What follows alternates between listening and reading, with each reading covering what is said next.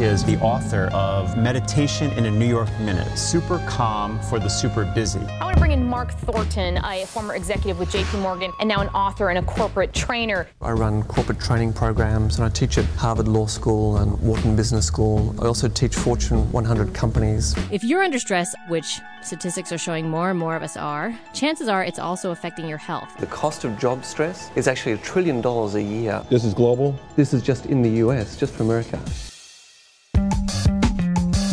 Many CEOs and leaders come to me initially and they say, I'm stressed, but really that's just an opening into they're feeling disconnected from some of these deeper values, these deeper qualities of life. And you know what, I love your point about perspective. I'm from Australia, and at age 22, I bought a one-way ticket. I backpacked to 20 different countries, ran out of money, and I ended up in London being the Chief Operating Officer for JP Morgan. You are also a very successful investment banker. What made you turn to meditation?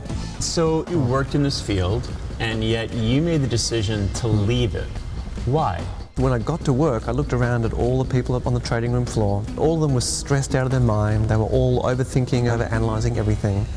So to help you manage all of these stresses that we're under, I have with me Mark Thornton. Companies lose about $300 billion a year due to stress-related issues. And some companies, like JP Morgan, Google, Frito-Lay, IBM, and others, have turned to meditation. Life is meant to be inspiring. Life is meant to be extraordinary. Life is meant to be extraordinary, simple and outrageous.